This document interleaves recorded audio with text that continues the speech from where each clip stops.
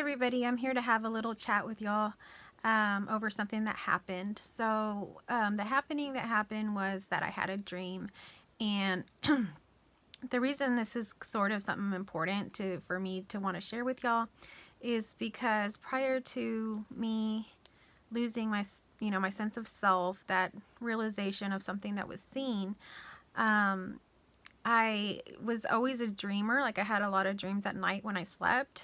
Usually they were positive dreams. I didn't have very many nightmares, but I definitely was dreaming a few times a week. And then after that sense of self fell, I stopped dreaming altogether. And I was also in that stage where I wasn't understanding what was happening to me. So that was another thing I kind of Googled online and tried to figure out, like, is this something that happens? I was trying to gain some context as to what was normal and, what was this? And I did find that a lot of people did report not dreaming after such an experience.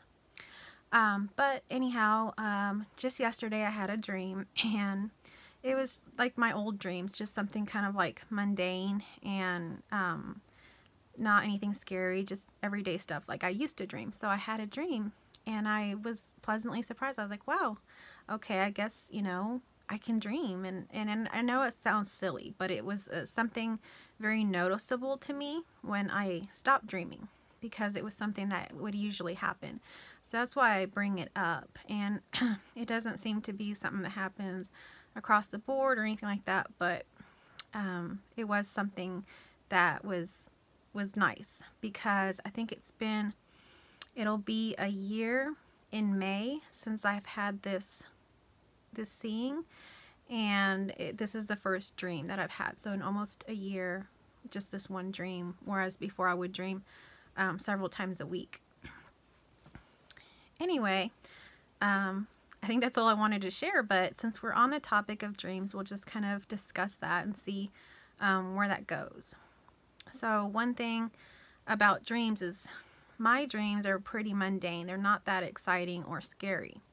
But there's either, people dream wonderful dreams that they don't want to wake up from, and then they have nightmares that they just want to get out of. So that's kind of like our reality. And, some of us are dreaming here on earth lives that are wonderful and great, and then some of us are in real struggles, and it's a nightmare. So we can even see that here in our experience that we're currently having. And the same sort of thing can occur in dreams. So there's also this realization that, first of all, I realize there's no one. So the concept of a dream, and that's all it is a concept. It's really pointing towards what actually happens. Like, when you have a dream, you may dream that you're doing something in that dream. Let's say you have a dream that you're an actress and you're on stage winning a Grammy award or something. And then you wake up from that dream. You're like, yeah, that was me. I was in this dream. I was dreaming that I was winning this award.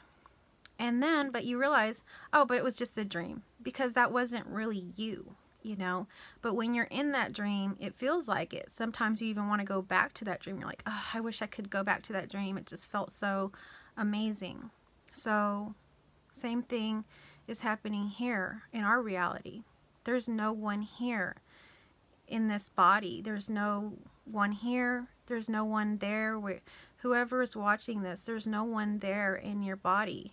It's the same as me. I've just seen something. I've had this apparent thing that happened but doesn't even really exist. It's like the dream. And I say it doesn't exist because nothing that's happening here exists. This video doesn't exist.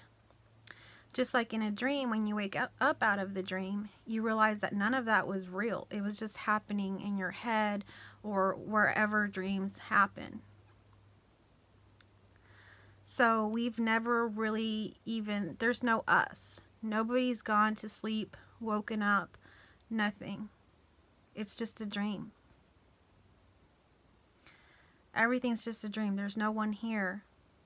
So when this dream ends and we go into the sleeping dream, now we're in that dream. And we can feel things in that dream We can even perceive time in the dream. We can perceive pain. Everything that we're actually perceiving here in our experience, we can actually perceive that in a dream. So, are you in a dream now? I mean, you know, these are questions and things to contemplate.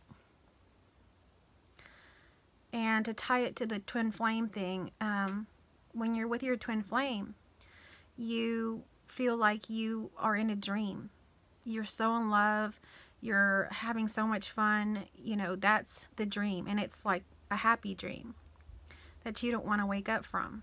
And let's say that you're in separation or your twin flame leaves, or like in my case, my twin flame died. You just really want to go back to that dream. And so it can kind of be seen like a dream as well, being with your twin flame. And then when everything is really seen, that there is no self, you realize that that literally was a dream. Being with your twin flame is literally a dream. They're not real. You're not real. Nothing is really happening. That is seen. Okay, so I just wanted to share that little bit with you, and I will be making a video going back to my book this weekend. So I think we're on part 10 or so. Okay, thank you for watching.